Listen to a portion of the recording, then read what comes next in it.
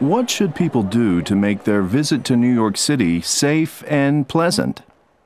Don't try to do too much in a short time. That's very important. You should start planning before you get here. You ought to decide in advance which sites you most want to see. Are there any good tours available? Oh, yes, there are many. Some companies offer bus tours that stop at all the major tourist attractions.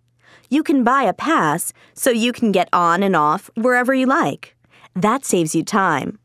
And you should visit our website to find out about the latest tours and special events. I see. And is New York a safe city for visitors? It's safer than many cities in the world. But just like in any big city, you should still be careful. For example, don't go off on your own, especially at night. And never carry much cash on you. Oh, and don't be afraid to ask questions. Even American visitors have to ask for help when they come here. You'll find that New Yorkers are pretty friendly.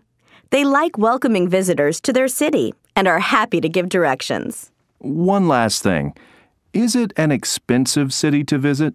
It can be, but there are a lot of places in the city where you don't have to spend a lot of money. If you're a student, you should bring your student ID card with you.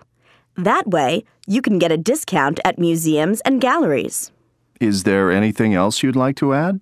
Yeah, just that most people have a great time when they come to New York, and I'm sure you will too.